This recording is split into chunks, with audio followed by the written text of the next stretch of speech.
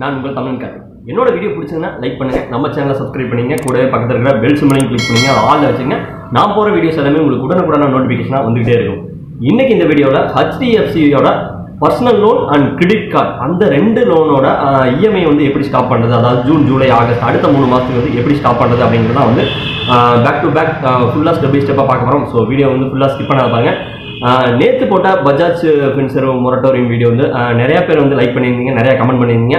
So maximum number of கமெண்ட்டுக்கு வந்து reply பண்ணியிருக்கேன். வாட்ஸ்அப்லேயும் வந்து ரிப்ளை பண்ணியிருக்கேன். இன்னும் ரிப்ளை பண்ணாதவங்களுக்கு ரொம்ப சாரி, மேக்ஸிமம் வந்து ரிப்ளை பண்ணிடுவேன். ஸோ இதுவரையும் கொடுத்துட்டு வந்த ஆதரவும் அன்பையும் வந்து தொடர்ந்து கொடுத்துக்கிட்டே வாங்க.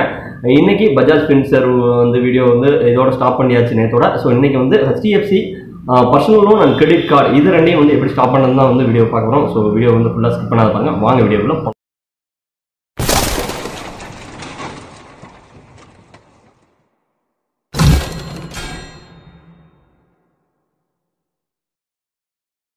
ஹலோ எவ்ரிவன், இந்த வீடியோவை ஃபுல்லாக வந்து ஸ்கிப் பண்ணாத பாருங்கள். அப்போ தான் ஸ்டெப் பை ஸ்டெப்பாக நான் சொல்ல வரது என்னங்கிறது உங்களுக்கு தெளிவாக புரிய வரும். ஸோ ஃபஸ்ட்டு HDFC பேங்கோட அதாவது personal loan, 2 wheeler loan, other loans எல்லாத்தையும் வந்து எப்படி ஸ்டாப் பண்ணுறது அப்படின்னு தான் பார்க்க போகிறோம். அதுக்கு அடுத்ததாக வந்து கிரெடிட் கார்டோட அதாவது இஎம்ஐ அமௌண்ட்டை கிரெடிட் கார்டோட பேலன்ஸ் அமௌண்ட் கட்டுறதை எப்படி ஸ்டாப் பண்ணுறது அப்படின்னு பார்க்க போகிறோம். ஸோ வீடியோ ஃபுல்லாக ஸ்கிப் பண்ணாத பாருங்கள். அதுக்கு நீங்கள் ஃபஸ்ட்டு கூகுள் குரோம் ஓப்பன் பண்ணிங்க.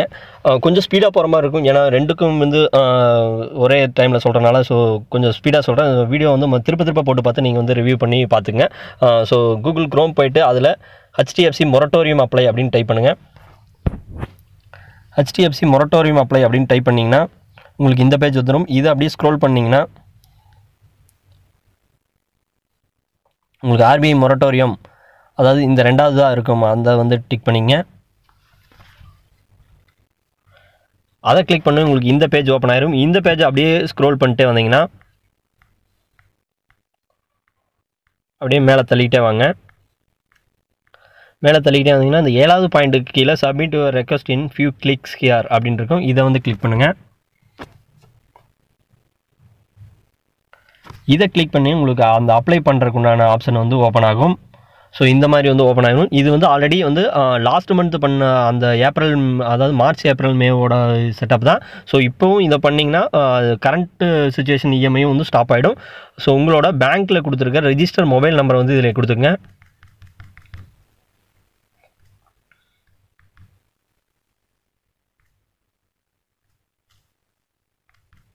ஸோ ரிஜிஸ்டர் மொபைல் நம்பர் கொடுத்துட்டு பேங்க்கில் எந்த மாதிரி நேம் கொடுத்துருக்கீங்களோ அந்த மாதிரி கொடுத்துங்க. நான் சும்மா ரஃபாக கொடுக்குறேன், நீங்கள் வந்து கரெக்டான இதை கொடுத்துங்க. மிடில் நேம் இருந்தால் கொடுத்துங்க, ஆப்ஷனல். ஏதாவது தேவை இருந்தால் கொடுத்துக்கலாம், தெரிஞ்சால் இல்லாட்டி விட்டுலாம். ஸோ லாஸ்ட் நேமில் வந்து கரெக்டாக கொடுத்துங்க. Last name, date of birth, உங்களோட டேட் ஆஃப் பர்த்தை வந்து கரெக்டாக கொடுத்துங்க. என்ன டேட் ஆஃப் பர்த் பேங்க்கில் கொடுத்துருக்கீங்களோ அந்த டேட் ஆஃப் பர்த் வந்து கரெக்டாக கொடுத்துங்க.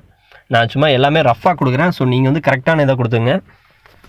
அதுக்கப்புறம் ப்ராடக்ட்டில் வந்து உங்களோடது பர்சனல் லோனா, ஆட்டோ லோனா, 2 வீலர் லோனா, டெபிட் கார்டு இஎம்ஐயா, கோல்டு லோனா, கன்சூமர் டியூரபிள்ஸா, அதர் லோனான்னு இருக்கும்.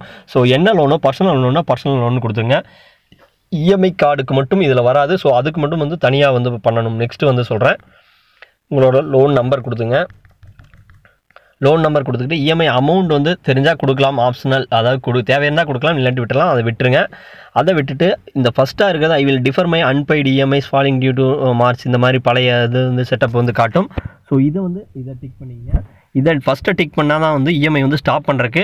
ரெண்டாவது டிக் பண்ணிங்கன்னா வந்து இஎம்ஐ வந்து கண்டினியூ பண்ணுறக்கு. ஸோ நம்ம வந்து இப்போதைங்க லாக்டவுன் பீரியட்னால வந்து இஎம்ஐ ஸ்டாப் பண்ணுறதுக்கு தான் ரெக்வஸ்ட் கொடுக்க போகிறோம். ஸோ கொடுத்துட்டு சப்மிட் கொடுத்துங்க. இந்த பாலிசி இதை வந்து டிக் பண்ணிங்க. ஐ ஆத்தரைஸ் இந்த பாலிசியை வந்து டிக் பண்ணிவிட்டு சப்மிட் கொடுத்தீங்கன்னா உங்களுக்கு நான் வந்து லோன் இல்லாதனால வந்து எனக்கு வந்து வேலிடேட் மொபைல் நம்பர் கேட்குது. உங்களோட லோன் வந்து நீங்கள் வாங்கியிருந்தீங்க அப்படின்னா பர்சனல் லோனோ இல்லை 2 வீலர் லோனோ இருந்ததுன்னா உடனே வந்து சக்ஸஸ்ஃபுல்னு வந்துடும். உங்களுக்கு அதாவது ரிஜிஸ்டர் மொபைல் நம்பருக்கு எஸ்எம்எஸும் வந்துடும், ரிஜிஸ்டர் மெயில் ஐடிக்கு மெயிலும் வந்துடும். ஸோ ரொம்ப சிம்பிள், இவ்வளோ தான். மற்ற இந்த பர்சனல் லோன், 2 வீலர் லோனாக வந்து ஸ்டாப் பண்ணுறதுக்கு இது. ஸோ ஒரு ஸ்டெப்பு இது புரிஞ்சிருக்குன்னு நினைக்கிறேன். ஸோ அடுத்த ஸ்டெப் வந்து நீங்கள் கிரெடிட் கார்டை வந்து எப்படி ஸ்டாப் பண்ணுறது அப்படின்னு தான். அதுக்கு வந்து ஒன்று நெட் பேங்கிங் போகலாம், இல்லை மொபைல் பேங்கிங். நீங்கள் எல்லாம் மொபைல் பேங்கிங் வச்சுருப்பீங்கன்னு நினைக்கிறேன். மொபைல் பேங்கிங் வச்சுருந்தா HDFC பேங்க்னு போட்டுங்க. அந்த ஆப்பை வந்து ஓப்பன் பண்ணிங்க.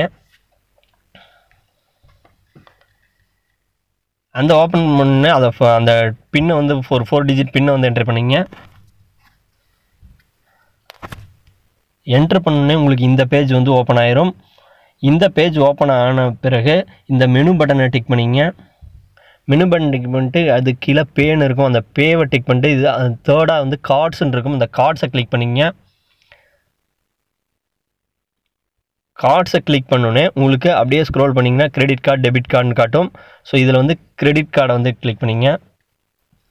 இதை கிரெடிட் கார்டுங்கிறத டிக் பண்ணிவிட்டு அப்படியே கீழே வந்தீங்கன்னா உங்களுக்கு இந்த ஆட்டோ பேன்னு இருக்கும். கிரெடிட் கார்டு ஆட்டோ பே நான் வந்து ஆல்ரெடி வந்து டிசேபிள்டு தான் வச்சுருக்கேன். ஸோ நீங்களும் வந்து இந்த டிசேபிள் பண்ணிக்கணும். எனேபிளில் இருந்ததுனாக்கா டிசேபிள்னா இந்த கருப்பு கலரில் வர மாதிரி வந்து பண்ணிங்க. அப்போ தான் வந்து டிசேபிள் ஆகும். HDFC வந்து என்ன அனௌன்ஸ்மெண்ட் பண்ணியிருக்காங்கன்னா கிரெடிட் கார்டுக்கு வந்து ஆட்டோமேட்டிக்காக வந்து எல்லா கிரெடிட் கார்டுக்கும் வந்து மொரட்டோரியம் வந்து அப்ளிகபிளாக இருக்குது. ஸோ இன்கேஸ் அந்த ஆட்டோ பேங்கிறத வந்து எல்லோரும் டிசேபிள் பண்ணி வச்சுங்க. டிசேபிள் இருந்தால் மட்டும்தான் வந்து அந்த கிரெடிட் கார்டு மொரட்டோரியம் வந்து ஆக்டிவேட் ஆகும். ஸோ இவ்வளோ தான், ரொம்ப சிம்பிள். வீடியோ பிடிச்சிருக்குன்னு நம்புறேன். இதில் தான் சந்தேகங்கள் கருத்துக்கள் இருந்தாலும் எனக்கு வந்து கமெண்ட்ஸில் வந்து தெரிவிங்க. வேறு ஏதாவது சந்தேகம் இருந்தாலும் எனக்கு எந்த நேரத்திலும் எந்த ஒரு சந்தேகத்தையும் கேட்கலாம். நான் உடனுக்குடனே உங்களுக்கு ரிப்ளை பண்ணுறதுக்காக காத்து கொண்டிருக்கிறேன். ஸோ இன்னும் ஒரு நல்ல வீடியோவில் உங்களை வந்து சந்திக்கிறேன். அண்டில் தென் பை ஃப்ரம் தமிழன் Karthik. By by, take care.